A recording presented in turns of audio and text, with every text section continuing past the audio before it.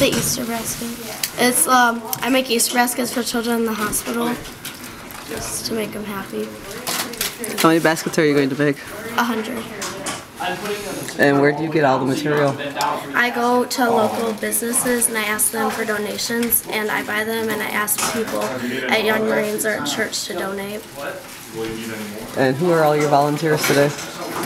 Nikki, that's my brother's girlfriend. My dad, my mom, my little sister Fancy, my brother Dylan, his friend Derek, and my grandma Nima. I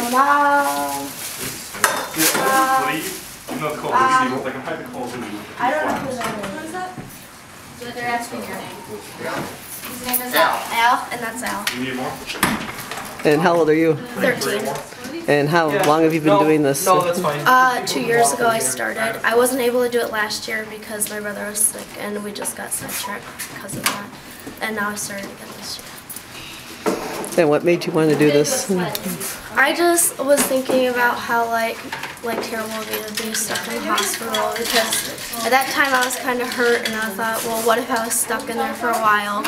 And then like everyone remembers Christmas, but barely anyone remembers Easter. Easter's my favorite holiday, and I just thought to do something nice for them.